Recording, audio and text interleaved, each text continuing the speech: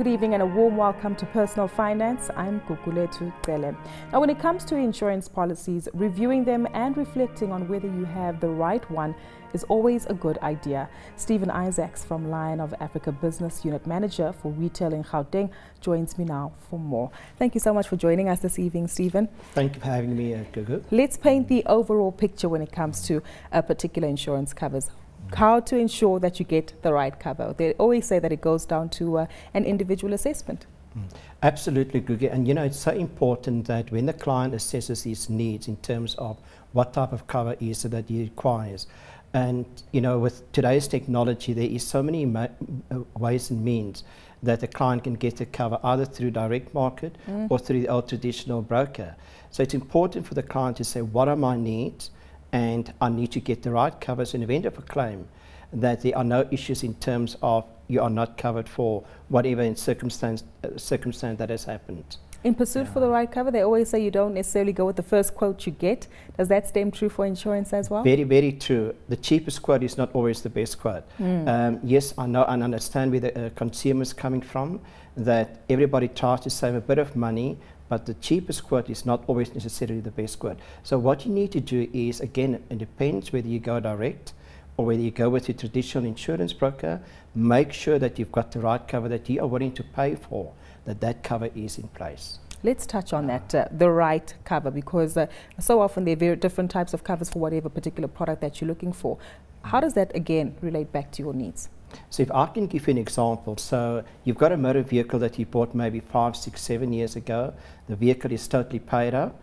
So you've got to ask yourself, do I need a full comprehensive cover? Or perhaps can I go just for third party fire and theft cover? What is my need at the time? And perhaps if I want to save a bit of money, then I say, well, let me take the lesser cover. If I do manage to bump into somebody else, there will be cover available for that. I can then manage to repair my own vehicle. So you've got to take that balance and say, what is it that's important for you at that particular moment?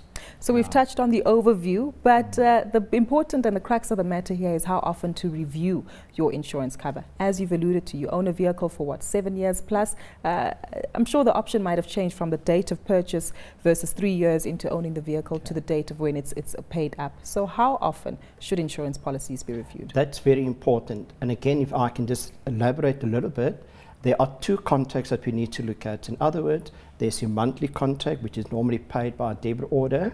And in most cases, those type of contracts are reviewed on a month-to-month basis. And it's important that when the client needs to realize that if he doesn't pay his premium for 2 months, there is no cover. 2 months? 2 months, there is no cover, you know.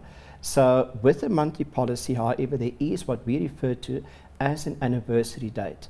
In other words, once a year, you will have a look, take a relook in terms of the cover that you've got, but nothing prevents you, though, that where you've purchased assets or where you've disposed of certain assets, you need to do that on a regular basis. But at least once a year, you have to take stock of your cover and discuss that with your insurance company, discuss that with your broker. On the other hand, you've got an annual policy where, again, being annual, you only have to look at it once a year to make sure, again, that you've got the necessary cover in place, or where you've purchased additional items as a TV or perhaps kitchen appliances, that those are included.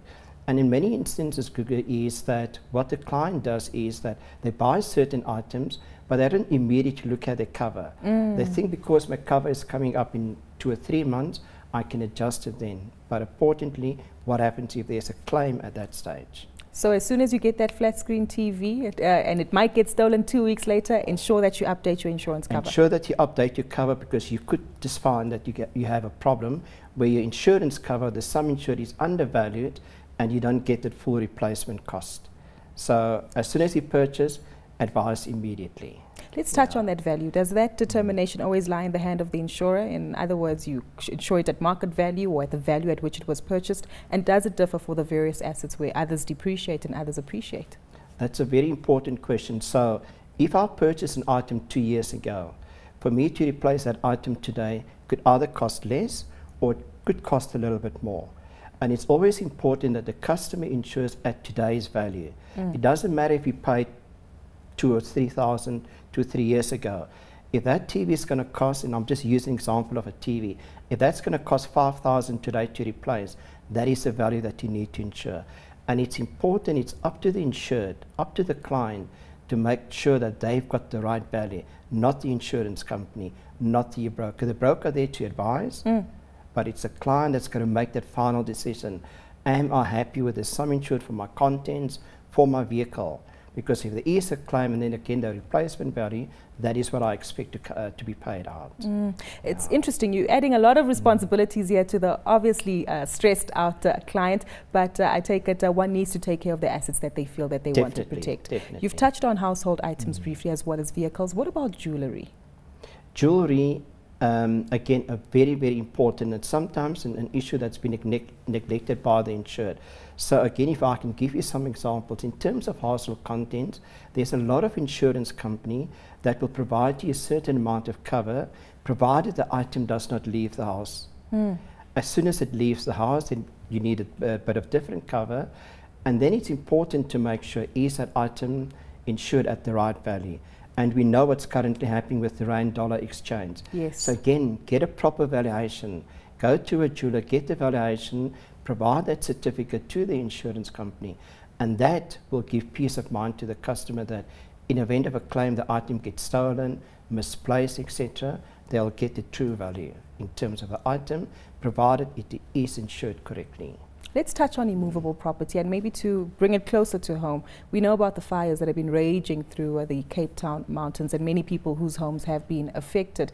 In a scenario like that, how often does one need to ensure that they have adequate cover, number one, to rebuild their home or find another home, as well as the contents in there, and the risk profile? Because clearly if you are at risk of a flood, I'm sure that's also something that needs to be taken into consideration. Absolutely, and it is so important. Again, if you look at in terms of what's happening in the Cape Town fires at the moment, the first question that I need to ask, do I have insurance cover? Did I pay my premiums? Because if I didn't pay my premiums, guess what? You cannot claim, you know. And again, is the replacement value, is that going to be enough to rebuild my house? Maybe I have to move to a total new area. So that sum insured at today's value, and that's what I emphasize again. It's got to be insured at today's value, because that's what you're going to need to replace or to reinstate that particular property. And bearing in mind, again, it's up to the insurance company. They decide, do we replace, do we repair? And it could be quite a difficult, call it a difficult type of claim. And then we say, Mr. Client, we're rather going to pay you cash in lieu. Here's some money, go and replace. And that offer may not be enough, Kugu, to rebuild your property again to what it was before the fire happened. What about your risk profile? Because people grow up, their lives change. You move from being single to getting married, having children. Does that impact your risk profile, and should you update your insurance as those developments happen in your life? I was hoping you were not going to ask me that question, you know. So, but again, such a valid question in terms of the risk profile. And of course, in terms of insurance company, how do we determine premiums? And we have to do it based on the risk profile. And we refer to sometimes as client as multi-claimants. So where you find that the client has claimed quite a bit in a particular year or over the past year, the profile of that particular client does changes. So it may then call for a different premium versus a normal client that does not claim. So the risk profile is very, very important. So for argument's sake, if you move from one area that's perhaps a low crime type of area to a higher crime area, it's going to cause for a different evaluation in terms of that particular client, that risk profile, and you may have to pay additional premium. So let the insurance company know. Keep them updated at all times. Keep them updated at all times. Exactly. Yeah. Well, it's almost time for us to get to our slot where we get significant takeaway points from you. But I also wanted to touch on another area of life insurance, actually. Is that also something that needs to be reviewed as you do progress on with your life? Life insurance, similar to short-term insurance, must be reviewed at all times. Again, especially in terms of beneficiaries. Sometimes we just take out a life policy, we go lock it up in the cupboard, and we forget about it. So again, similar to a short-term insurance policy, look at your life policy, update, and perhaps maybe the cover that you think in 10, 20 years' time is not going to be adequate. Yes, it may call for an additional premium, but rather than discuss that with your advisor, and maybe you want to up the premium and so on. Something else, Group, if I can briefly touch on also, is another issue that's currently burning for all the customers, load shedding. Yes. Again, make sure that when load shedding appears, and especially from a theft perspective, that your alarm is armed, that you advise your alarm company. You know, anything can happen, and then again, you could find there is no cover.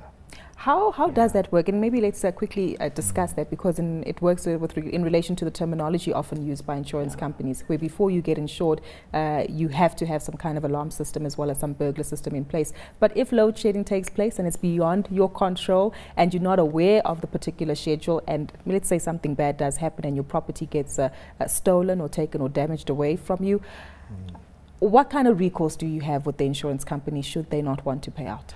As long as you can demonstrate to the insurance company that you have done everything within your power. In other words, your alarm battery, for argument's sake, it only lasts for about 6 to 5 hours. Make sure that that battery is full. So when the load shedding does occur, which I think in maximum time is normally 4 hours, make sure your battery life is full. As long as you can demonstrate to the company that you have done, and there's still an incident, the company will be more considerate to say, let's meet you halfway in terms of anything that has happened. Lots and lots of loopholes, clearly, Stephen. And maybe that does bring us to the time now in the show where we take a look at the significant pointers not to miss from this evening's show. Notes to self, Stephen, the key considerations. Let's highlight about 5 that viewers need to be sure of when it comes to updating their insurance covers. Key for me, always make sure that your premiums are paid, number 1. Secondly, if you've purchased items throughout the year, you cannot wait until the next renewal date. Advise your company immediately, because that could affect your payout in event of a claim. If you have a claim, advise your company within 30 days as to when the accident actually occurred. Sometimes we forget about it and it happens 2 or 3 months later. Where you're involved in a motor vehicle accident and it is not your fault, obtain the third-party details immediately. There's the old saying that if it's not my fault, but I'm not going to pay my excess, I need to recover. But if you don't provide the third-party details, it takes years and years to recover that money. And the last point, Guga, is to make sure that you're always adequately insured. Make sure that you insure at today's value, replacement value. Again, you could find that there is a problem if you're not fully insured at today's price, and you may not get the full value when it comes to a claim. Stephen, thank you so much for your insights today and teaching us how to avoid those loopholes when it comes to not updating your insurance cover. Well, that's it for Personal Finance this evening. A big thank you once more to Stephen Isaacs. He's from Lion of Africa. Now, we want to hear from you, so get in touch with us. You can tweet any of your comments to @CNBC Africa using the hashtag Finance410, or to myself @Gukumfupi on Twitter. Until next time, it's goodbye for now.